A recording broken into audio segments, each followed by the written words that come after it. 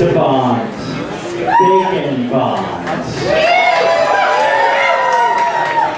Jesus Christ, we've got a lot of people here. Nice. Nice. Where were you all last week at Magnum? Not here. But that's alright. I love my bacon strip crowd. We've got a lot of the, how many new people who have never been here before? Nice. Wow, nice virgins.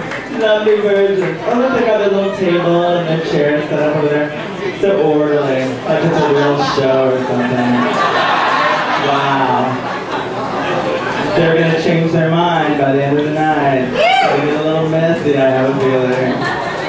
But I am thrilled to start off the show with one of my favorite things that we kind of let go because Magnum kind of fulfilled my fantasies for male strippers because it allows me to do my art films and we have teamwork toys and all that happen at Magnum. So I was able to focus on my male erotica for the full evening of the entertainment. So I was able to kind of drop off the bacon stripper segment of the show. But tonight, we are bringing back a vintage bacon stripper. Yes, with the help of some sisters. And I think you're going to enjoy it. It's always featuring Daniel Webster's underwear designs.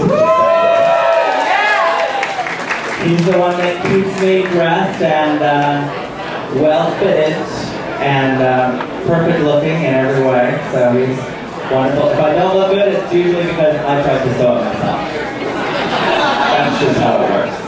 So without further ado, let's see what Mr. John Paul has in store for us as the bacon stripper. Give him some love, Mr. John Paul.